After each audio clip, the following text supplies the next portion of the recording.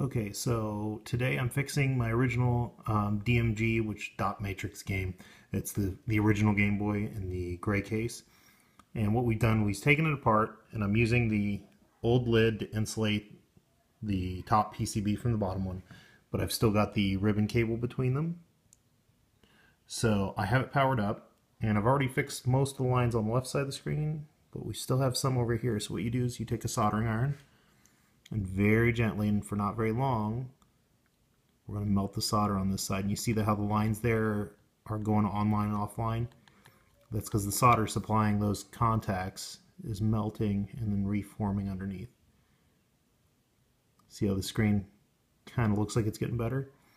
So you just have to figure out, okay, there's those ones we've got problems with. I'm going to heat them. We're going to let that solder cool back down.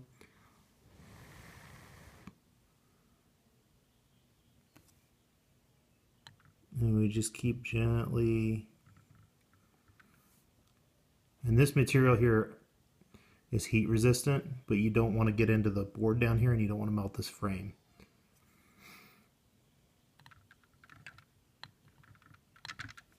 So you can heat the brown thing, but you have to peel. There's a rubber strip on top of it. And you can find instructables that show how to take this apart and get into this section of the board.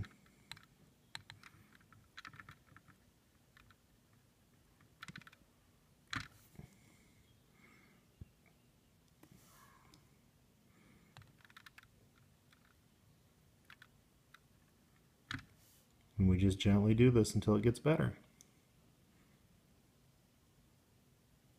Let's work on this side a little bit. And if you want to do a backlight mod, this is a good time to do it because you've already got the whole screen apart.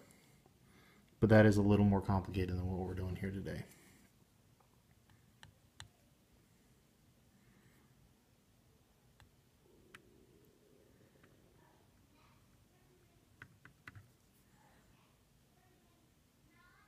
See how that line goes back online as the solder reflows?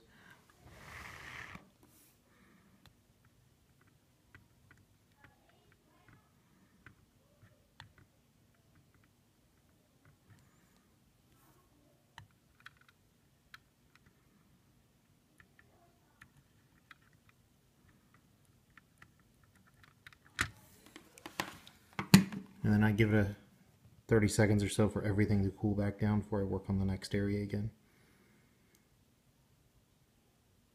This only works with vertical lines. If you've got problems with horizontal lines, then you probably have a problem in this edge connector over here, which is underneath.